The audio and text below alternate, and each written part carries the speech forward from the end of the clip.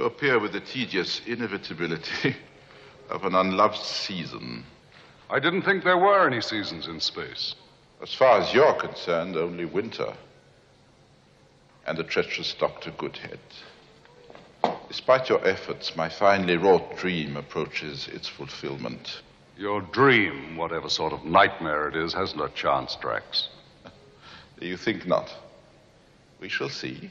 We're coming up to second launch position. Launch globe number 2.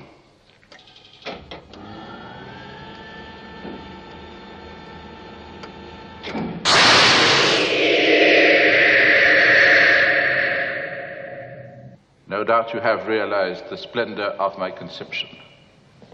First, a necklace of death about the Earth.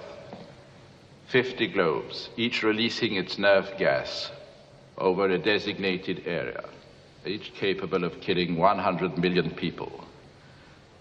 The human race, as you know it, will cease to exist. Then, a rebirth, a new world. U.S. spacecraft on course to intercept us, sir. Activate laser. Prepare to destroy spacecraft.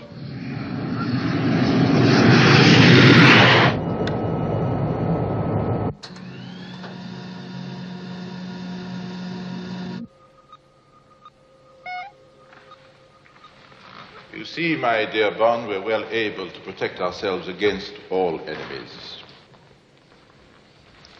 Allow me to introduce you to the airlock chamber.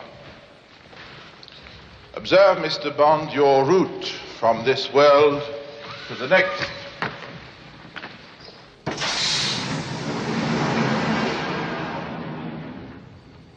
And you, Dr. Goodhead, your desire to be America's first woman in space will shortly be fulfilled.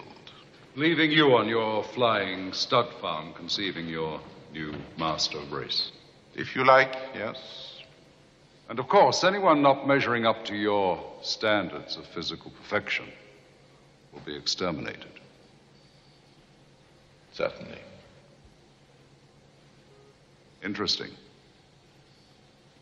Most interesting. Jaws. Expel them.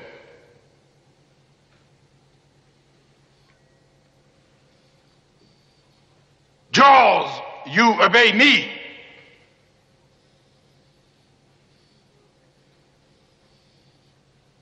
Expel them!